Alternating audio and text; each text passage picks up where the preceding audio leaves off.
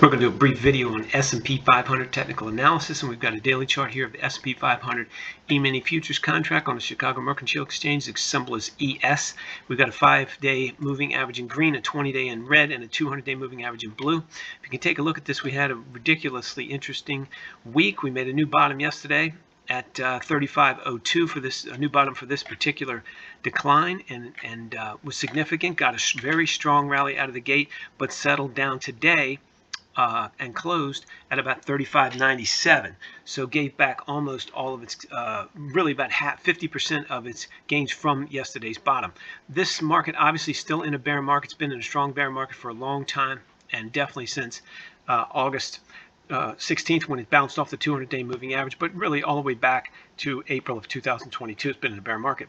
Now, let's take a really quick look at some different time frames. This is a daily chart. You can see it's below the 200, below the 20, below the 5-day moving average. So again, confirming it's in a bear market. But if we take a look at the weekly chart, we can see that we made a significant penetration of the 200-week moving average, this blue line, 200-week. And that's not good. There's really not a whole lot of support for the S&P 500. We got a little bit of support right here at the 3198, let's call it 3200 level. And if we take a look at the monthly chart, it's a pretty negative looking situation. There's not a whole lot of support on a monthly chart all the way down here to 2174. So you can see this is major support, 2174. Not a whole lot of major support in this area. I'm not predicting it's going to go to 2174, but it could certainly go to 3200, no problem. This is your 200 month, this blue. This is your 5-month and your 20-month moving averages up here, and you can see it's below the 5-month, below the 20-month moving average in a very negative bear market for the S&P 500. Let's take a look and see what RBM research says about it. We've got algorithmically generated prices we put out every morning before 7 a.m. We've got these early release ones for Monday morning for you, if I can find them. And they are for the S&P 500. They're around here somewhere, right here.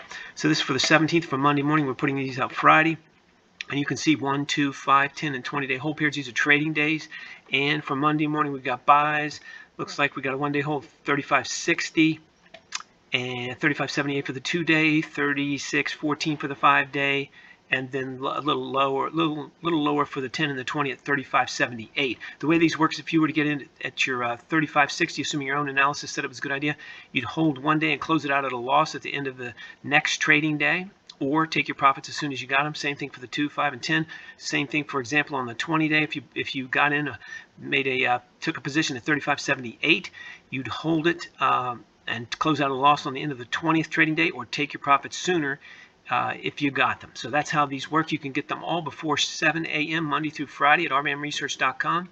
In addition to this, to the SP 500, we cover crude oil, gold, and T-bond futures. We cover 190 plus stocks, the major forex pairs, and BTC crypto. Have entry prices for all of those every morning before 7 a.m. There's a link in the description below. Takes you to rbmresearch.com. You can sign up over there with your email address. It's all free and no credit card required. Keep in mind, everything that you see and hear on here, including our entry prices, is for entertainment purposes only. Can only use them for entertainment and nothing else. You have to do your own analysis, and you definitely trade at your own risk. If you like these videos, please click the like button. If you want to subscribe, please do that as well. And if you have a great comment, we'd love to hear from you in the comment section below.